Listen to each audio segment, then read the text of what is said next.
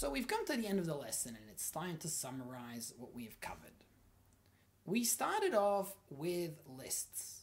We created lists, have done basic list operations, and used list indexes to access and change list elements. We then looked at a variety of string methods and applied them in code. After that, we talked about tuples.